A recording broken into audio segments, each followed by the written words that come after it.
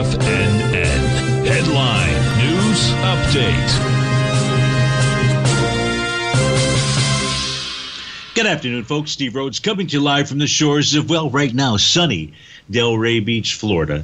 This is your 1 p.m. update, and currently we have all the U.S. indices that we track trading to the downside. Dow's off 353, a little over 1%. S&P 1.25% or 49 points. NASDAQ about 1 2/10, 150 points. Russell's off 25. Semis are off 75 points, 2.5%. Spot volatility index right now is trading above its 50-day exponential moving average. We want to know what that is printing at the end of the day. I believe it's about 27.40 or so, or 27.51.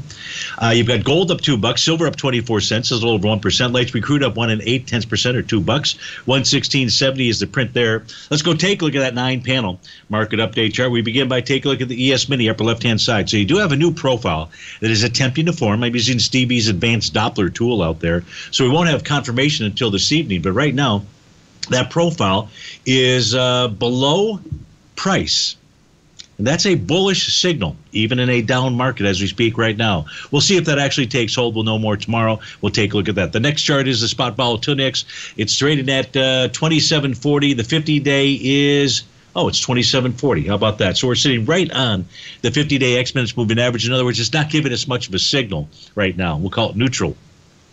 The NASDAQ is not attempting to form a new profile, at least not as of yet. It does have resistance. It's trading in the resistance zone, which is basically between 12,622 and 12,995. It's a little bit below that area. U.S. dollar index is also attempting to form a new daily profile. Actually, it has formed one. It formed yesterday. It completed last night. It's trading above that resistance level. That's at the 102.30 level. You get a close above 102.30. That says U.S. dollar index continues to move higher. Gold found support at the bottom of its weekly profile, and that's a bullish structured weekly profile. Kind of hard to see it on the screen out here, but it did held that 1835.50 level.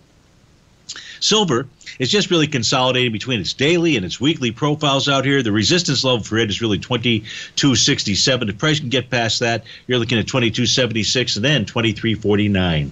Light sweet crude is dealing with a prior resistance swing point area at the 116.43 level. We're at 116.69. Closing above that would be a positive outcome. Natural gas still has that TD9 count pattern in place out here. That's a TD9 count top. Suggests that really price should pull back to the top of its daily profile on the 763 level. 30-year Treasury also attempting to form a new profile. Price is below that right now. That suggests lower price like 138.01. Folks, stay tuned for the Trader's Edge show. But if you're off to start your Wednesday, have a wonderful one, and thanks for joining us.